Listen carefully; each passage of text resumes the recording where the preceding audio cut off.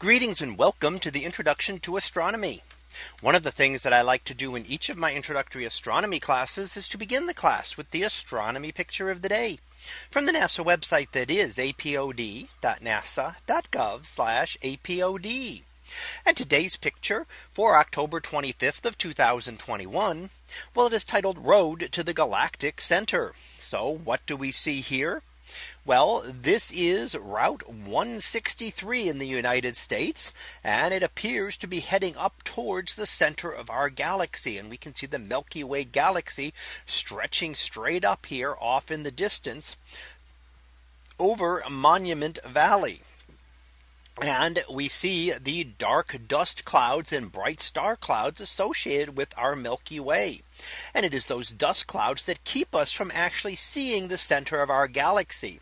However, we can note where it is and label it here. And we see the galactic center there down towards the bottom, kind of the thickest part of the Milky Way, as we look out in the direction of the constellation of Sagittarius.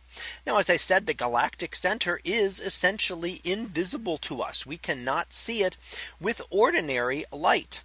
However, ordinary light is just one part of the electromagnetic spectrum.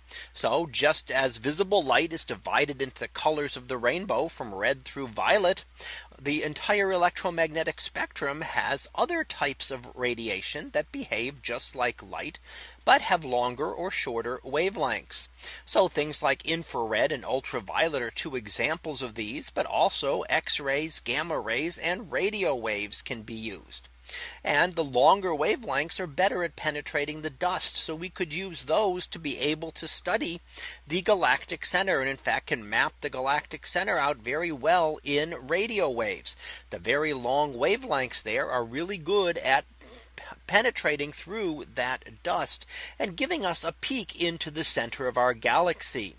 Were all this dust not there, this would be one of the brightest spots in the sky because of the immense number of stars located in that direction towards the center of our galaxy.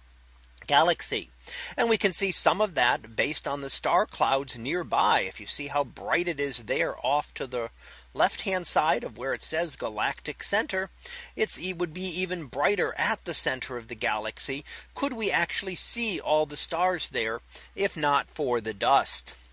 Now, a couple of nebulae are also noted here that happen to be in the same general direction. And those are the Lagoon Nebula and the Trifid Nebula. And we've looked at those at pictures in the past as two nebulae, two star forming regions that are present within the plane of our galaxy. And our galaxy has a great number of these star forming regions. These are just a couple that happen to be in the same general direction of the galactic center, and so get to be seen in our image for today. So that was our picture of the day for October 25th of 2021. It was titled Road to the Galactic Center. We'll be back again tomorrow for the next picture, previewed to be Wolf's Cave Deep. So we'll see what that is about tomorrow. And until then, have a great day, everyone, and I will see you in class.